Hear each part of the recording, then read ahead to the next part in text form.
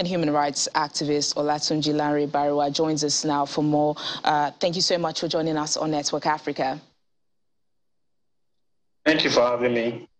So we've discussed the droughts in East Africa before. The UN World Food Programme keeps giving warnings also, and it seems that solutions are not really forthcoming. What more can be done?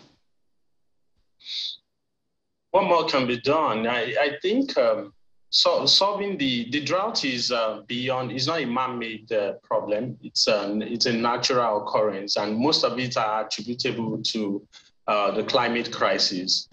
And what that means is that it's beyond the control of the people at in the Horn of Africa, Kenya, Ethiopia, Somalia, and the rest of them. But most of the problem have also been exacerbated by the prevalence of armed conflicts in some of these regions and other complex humanitarian issues. And this has complicated the entire, solutions that people could come with. So, but what more can be done? It's a factor of, I'm looking at local and global solutions to this right now. I know there's been a lot of effort by the World Food Programme, by Oxfam, by a whole lot of, by even the UN humanitarian bodies. There's a whole lot of program going on, but I think people are also helpless with the conflict, and it will require a certain level of, you need both political solutions to some of the conflict that hinders access.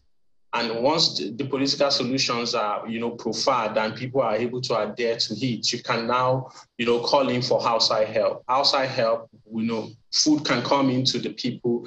Because right now, this is a serious problem for this region.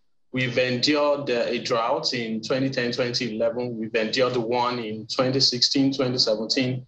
And the most recent one, the 2020, 2021, is leading to, it seems to be aggravating, or is being aggravated by a whole lot of other complex global issues at the moment, because you have inflation, you have food scarcity, all across the world right now, which is causing a lot of tension for countries and different governments.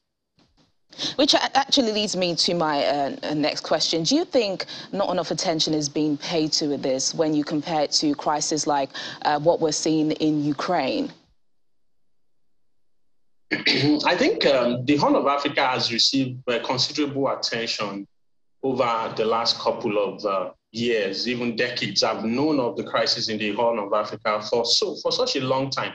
And I used to wonder, why is there drought in that region? Why are people, we remember the very, very painful picture of a child, that was severely malnourished, and, a vulture standing over her somewhere in Somalia, about decades ago, 2 decades or thereabout ago. And, those are pictures that still haunt our memories today. So this crisis has always been on, and I think there's been a lot of effort, but also there's been attention, really. Right now, a lot of resources in the global north is going towards the crisis in Ukraine, towards other intervention, across Europe and all that, and especially the refugee crisis that the Russian-Ukrainian war has triggered. But right now, that may have reduced intervention to the Horn of Africa. That may also have reduced contribution from the regular donors. And you can't take out donor fatigue also in this particular situation, because you keep pumping in money, and then you don't seem to see light at the end of the tunnel. But this is a climate issue, and the climate angle to it, the environmental dimension, is the reason why I feel we can globalize a problem. Globalize a problem. Why we are talking about, climate, climate justice, we can also talk about how the South, the global South, has been at the receiving end of most of the industrialization, most of the productive capacity of the North.